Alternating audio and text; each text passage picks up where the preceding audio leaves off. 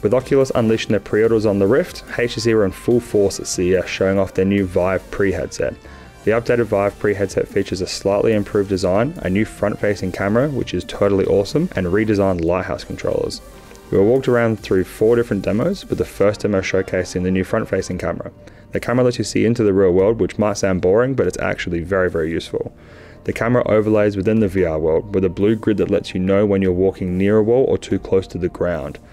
During the demo, one of the HTC reps put a chair behind me and told me to turn around. So I followed the order and turn around and he says, "Do you see the chair in front of you?" I see it and I thought I was being trolled and with a chair being rendered behind me. So I moved my leg out and kick it, hurting my leg, realizing that the real chair being overlaid in the virtual world. The next demo was an underwater world where fish and whales were floating past. Moving the lighthouse controller near the fish had them scatter, but then a massive whale floated behind me and the scale was simply incredible. If I knew what it was like to be standing underwater in the real world watching a whale swim past me, this is as close as I'll get. The third demo was one of the most impressive, where HTC dropped us off into a virtual office. I had to make coffee, I then had to get the cup and put it to my mouth and drink it, which was a nice touch. I then had to plug the power cord to the PC and the monitor into a power board and turn the PC on. Once the PC was on, you use the lighthouse controllers to grab the mouse on the desk to move it around within the PC. Even though you're using a controller, it was far more intuitive than I could ever have imagined.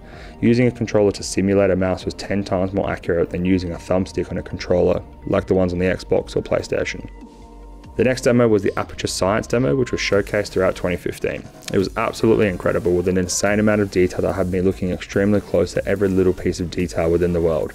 The Aperture Science demo was definitely the most immersive for me. Valve made the demo so you can be sure that they'll be showing off their best VR demo with the Steam VR powered HTC Vive Pre headset. All in all, I'm incredibly excited for the Vive Pre, but it's like having 2 wives if I knew what that felt like. The Oculus Rift has its good points, but the Vive Pre feels more polished, mainly thanks to its impressive front-facing camera and the intuitive lighthouse controllers. We should see HTC opening pre-orders for the Vive next month, with it shipping in April. For more information on this product and all of the coverage we have of CES 2016, check out tweaktown.com.